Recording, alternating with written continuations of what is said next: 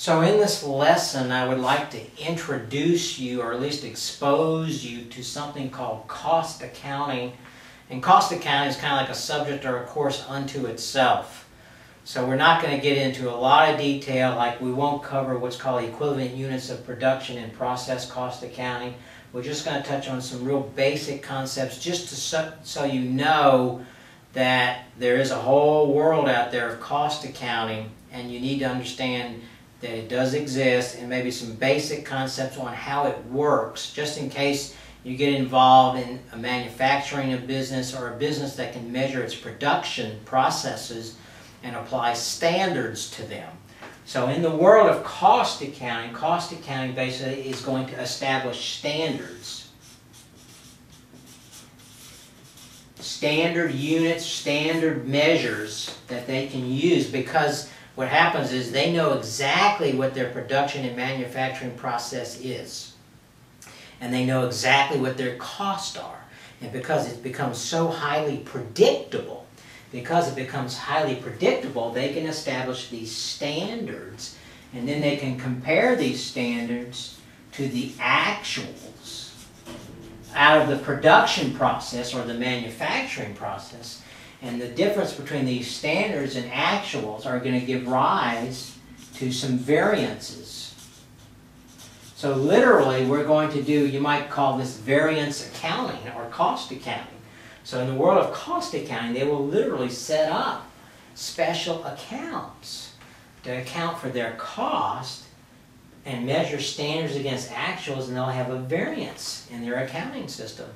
And we will break down, when we look at and we make stuff, we manufacture or produce products and things, we can break our costs down into three main categories, three components. The direct materials.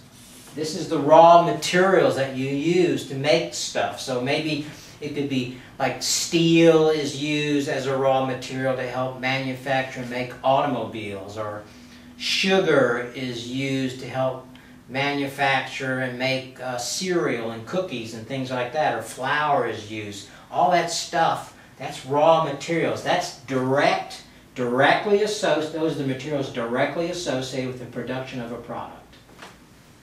Likewise, you have people who are directly associated with actually assembling, putting together, manufacturing the products. Direct labor. So we have direct materials. That's a primary cost of production in the world of cost accounting. A second type of cost is direct labor. The people who actually are on the shop floor manufacturing, assembling, putting the products, making them, putting them together. And finally, we have a third category, which is overhead. Production or manufacturing overhead. Overhead directly associated with the production and manufacturing of those products. And we can break these down further so that we can calculate our actuals, compare our standards to actuals, and calculate variances. So in the world of cost accounting, for these direct materials and direct labor, we want to measure the rates and the quantity. The rates and the quantity. So in this, the rate we're going to measure is the price of the materials. So we know we have a long-term contract to buy sugar or steel at a specific unit price. That becomes our standard. But the prices may change because the market changes. So what we're going to do is we're going to compare our standard contract price under our contract to acquire materials. We know what the standard price is, and we're going to compare it to the actual price we pay for raw materials. That's going to give rise to a variance.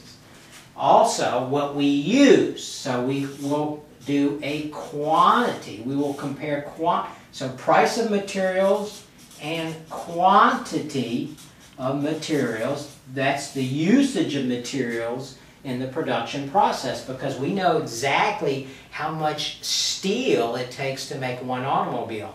We know exactly how much sugar it takes to make one box of cereal.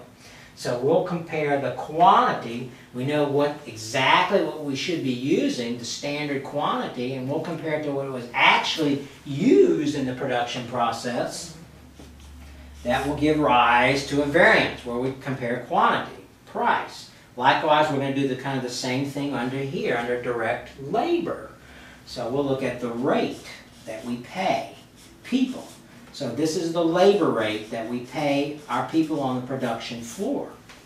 And we know exactly what that should be in the future. And we can compare that to the actual labor rate that we actually end up paying, because maybe there's a premium. Sometimes you have to pay time and a half because they worked overtime. So what that's going to do is that's going to give rise to a variance when we compare standard labor rates to actual labor rates paid for that production cycle or period that we're measuring in the world of cost accounting.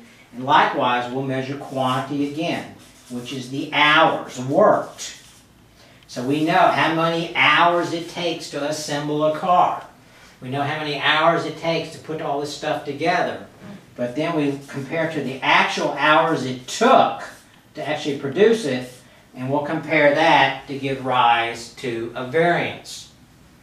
So we have 1, 2, 3, 4 variances: direct materials variance, price and quantity, direct labor variance, the labor rate variance, and the labor quantity variance. And then finally, under overhead, we can divide overhead. I'll scoot down between variable overhead and fixed. And we will have some standard rates for each of these. And that will help drive comparisons to what we call budgeted overhead, and we'll come up with variances for these two. What variable overhead is, variable means it changes with the level of production. So for example, if we are manufacturing something and we have, let's say, some quality inspectors. Those quality inspectors are not directly associated with actually making the product. But we need a few quality inspectors just to kind of look over the stuff to make sure it meets quality standards before we ship it out the door. As we produce more stuff, we may have to hire a few more quality inspectors. As we produce less, we may not need as many quality inspectors. That's variable overhead. On the other hand, you might have fixed overhead as well. So if you have a facility, and remember, you have fixed facilities. So anytime you have fixed facilities, you're going to have some fixed overhead. For example, that fixed facility sits on land. It has property taxes, right? Those property taxes have to be paid on that manufacturing facility, regardless if you produce one product or 100 products. So that overhead's fixed. This is fixed overhead. Things related to facilities, things that vary tend to be related to whether it changes with productions. Sometimes utilities will sometimes your utilities and your maintenance for some of your production facilities will be variable as well, because you need less if you're not producing more. Sometimes you get into an area called semi-variable. So it's not always clear to distinguish it, but we're going to try to establish standards. Once we know what those standards are, we can establish and put it into these two buckets. Then we can calculate some variance for variable and fixed overhead. So what we will do, I know this is kind of like, wow, this is a lot, and it's hard for me to grasp this. The best way to understand this is to work through a really good example. So what we will do in the next lesson, we'll work through an example, and it's also in your case study workbook. Again, get that case study workbook out so you can kind of follow along and see what's going on. So in the next lesson, we'll actually calculate 1, 2, 3, 4, 5, 6 variances. In your case study workbook, it's actually a little bit more expanded. But we'll cover the 1, 2, 3, 4, 5, 6, the 6 variances that cover the 3 major cost categories in the world of cost accounting. So we'll go through that in the next lesson so you'll understand and have some basic exposure to the world of cost accounting.